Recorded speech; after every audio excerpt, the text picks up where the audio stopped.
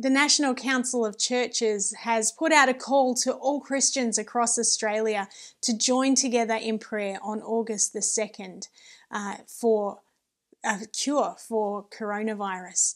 And so we have asked our Bridge Bible Study group to take part and to lead us in a prayer time this morning.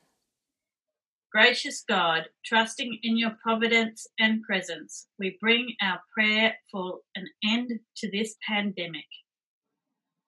We pray for your strengthening of those committed to offering costly leadership during this crisis. We pray for all who are ill. We pray for those anxious about getting ill. We pray for those full of grief. We remember those who have died.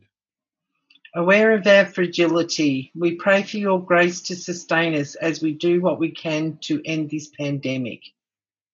Your compassionate, peaceful, and creative response to many crises is our model.